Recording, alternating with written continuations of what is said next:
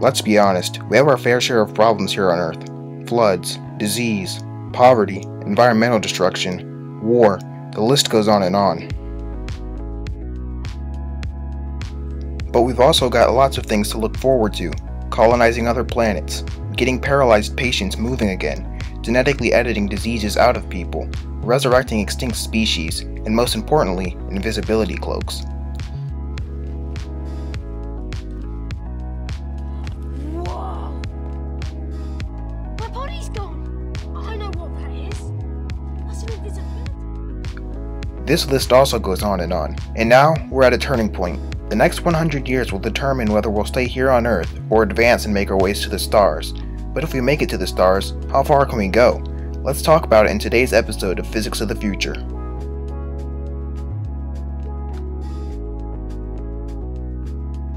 The Kardashev Scale is a method of measuring a civilization's level of technological advancement. First proposed by Soviet astronomer Nikolai Kardashev in 1964, the scale is based on the amount of energy a civilization is able to harness and utilize.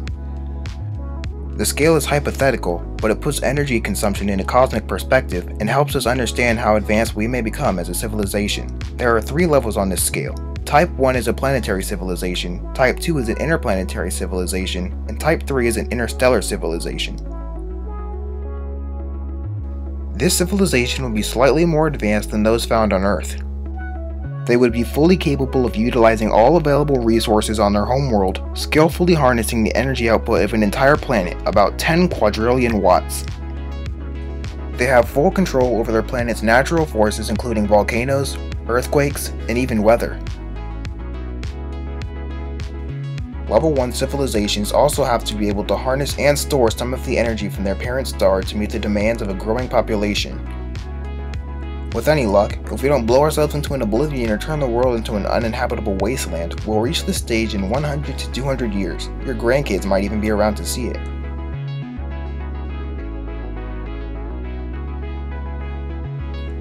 The next step up, a level 2 civilization, can control the energy of their entire star. This would be about 100 septillion watts in our case. Several methods have been proposed to do this. One of the most popular is the hypothetical Dyson sphere. This machine would encompass every inch of a star, gathering most, if not all, of its energy and transferring it to a planet for later use. But what could this much energy mean for a species? Well, almost nothing known to science could wipe out a Type 2 civilization. Imagine for a second that humans reach level 2. If a moon-sized object entered our solar system with a direct collision course with our pale blue dot, we'd have the ability to vaporize it out of existence. Or, if we had the time, we could move our planet completely out of the way and dodge it. But let's say we didn't want to move the Earth. Are there any other options? Well, yes. We'd have the ability to move Jupiter or any other planet of our choice into the way. Pretty cool, right? Some examples of Type 2 civilizations from science fiction would be the Federation of Planets from Star Trek, and most of the humanoids from Mass Effect, including the Asari, Solarians, and Turians. So we've gone from having control over a planet to having control over a star with enough disposable energy to essentially make us immune to extinction. What could possibly top that? How about becoming galactic travelers with knowledge of everything having to do with energy, resulting in us becoming a master race? We have access to at least 1 undecillion watts, have colonized the entire galaxy extracting energy from hundreds of billions of stars, traveled across interstellar space, and populate innumerable worlds.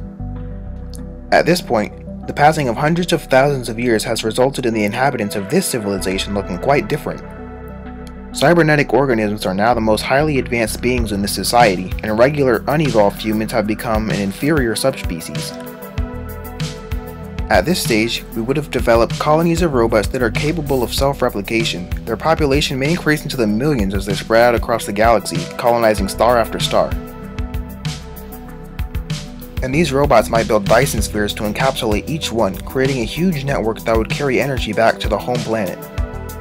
But stretching over the galaxy in such a manner would face several problems. One challenge we would have to overcome is light-speed travel. That is, unless we develop a working warp drive or use that immaculate energy cache to master wormhole teleportation, we can only get so far. This civilization would resemble the Borg, but hopefully not as resistance as feudal-like. We are the Borg. Lower your shields and surrender your ships. We will shall add your biological and technological distinctiveness to our own. Your culture will adapt to service us. Resistance is futile. The Empire, but hopefully not so Darth Vader chokehold-like. Or maybe they'd be more like the Reapers from Mass Effect, but not so break your body down into bio-goop-like. Did anyone else notice that the civilizations at this level seem so evil and horrid? Back in 1964 when Kardashev made a scale, he thought a level 4 civilization was too advanced. Since then, however, theorists like Michio Kaku and Carl Sagan have proposed additions to the scale. These additions include types 0, 4, and 5. This civilization extracts its energy and raw materials from crude, organic-based resources such as wood, coal, and oil. Any rockets utilized by such a civilization would depend on chemical propulsion. This is where we currently lie, sitting at a 0.73. We haven't quite made it to Type 1 yet. This civilization would be an intergalactic culture spanning the width and breadth of the universe. They would travel across the cosmos, commanding the power of a billion trillion stars. The civilization would be capable of attempting projects of gargantuan, superhuman proportions like changing the structure of space-time or the deliberate slowing of entropy to achieve the ultimate immortality. Or, said civilizations may ultimately become capable of living inside the event horizon of extramassive black holes. A Type 4 civilization would need to tap into energy sources unknown to us using strange or currently unknown laws of physics. For humanity, such accomplishments might never be possible. This level might be achievable only by incorporeal beings such as Star Trek's Q Continuum or Gallifreyans from Doctor Who.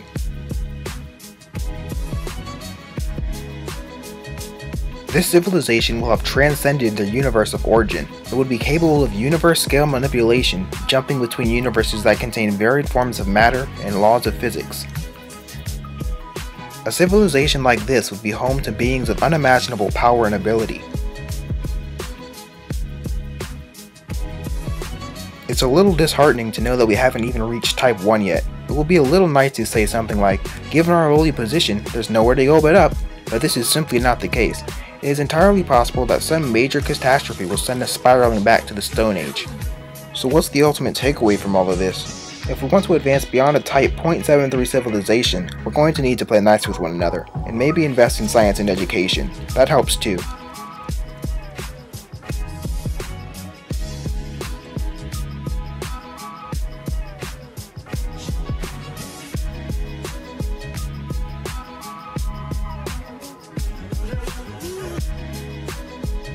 Thanks for watching. All of my sources will be in the description. Be sure to like the video if you liked it, and to subscribe to be the first to see all of my uploads as soon as they come out. Sayonara!